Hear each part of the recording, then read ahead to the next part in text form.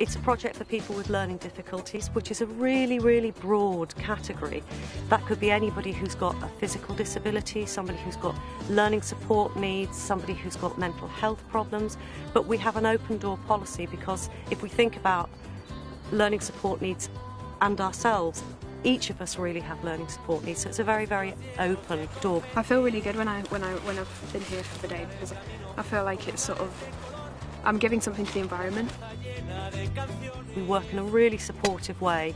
The gardening has a real strong therapeutic base to it, and it's all about passing on really strong work skills but bringing up people's sense of self-worth and pride in what they do. So a lot of our team members here, this is what they come and they do every week to an extremely high standard.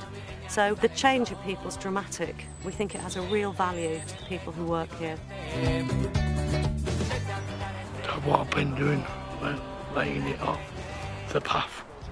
I was a shadow. I didn't believe in myself. I had no direction. I didn't know what to do with myself, how to be proud of myself. Hated myself. I was lost. And then since coming back, I like the person who's looking back at me in the mirror. My life was wasted away in the bottom of a bottle. But now I'm being a father again to my daughter. You know, this is something I thought I would never get back. This is not just about gardening.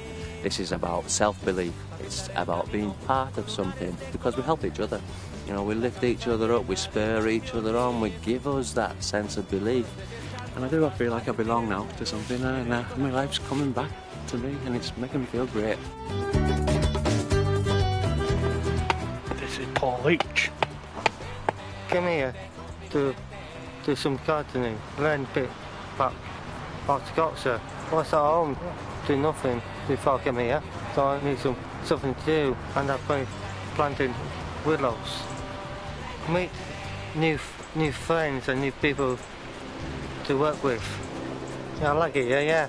I'm Alan Blackburn, the owner of Lancaster Leisure Park, who provide the land free to for this outstanding project.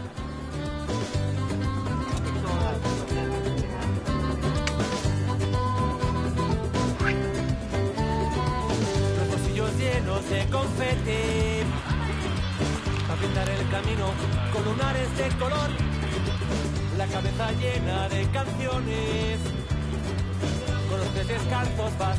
Last week, Robin showed me how you can pull like horseradish, the root out of the soil, strip the skin off the radish, and then grate it finely, soak it in water, add mustard powder, and salt and pepper and some double cream. Mix it together and you make horseradish. It tastes great. I've only tried a little, but we're going to share it today and have it for lunch with our sandwiches. Yeah, it'll be a good feeling.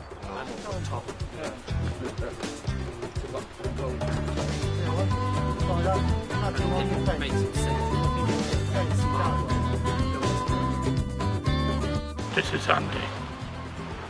Having sort of mental health problems for quite a long time, just sort of spending a lot of time on my own in the house and not really having much to do. And it was just like an opportunity to get out of the house and be doing something constructive and outdoors, which I like. I think it sort of seems to help me to come here, and it's a really beautiful place.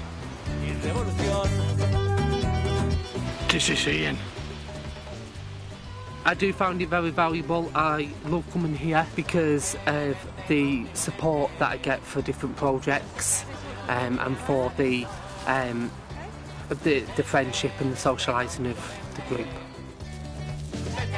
There's a legacy to be left behind, isn't there?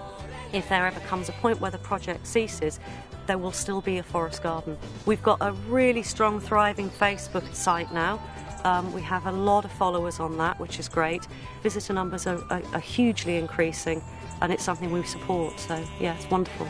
One of the things that we really like about this is because there is a sense in which we grow plants and grow people.